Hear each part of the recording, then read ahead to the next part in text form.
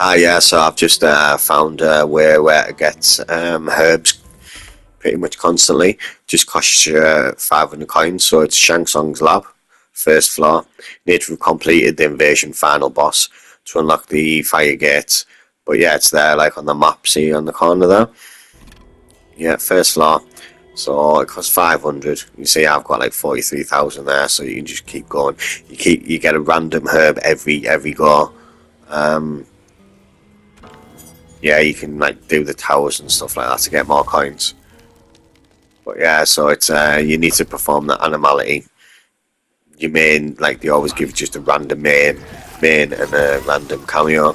Who you fighting's random every time as well.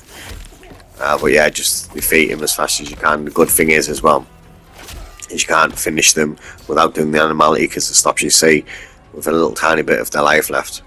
Then it puts it on the screen for you as well. So how easy could it be? So you get like a random herb every time, guaranteed. So yeah, you just, if you're like me and you like to level up a few characters every season, it's ideal. Sub-Zero wins.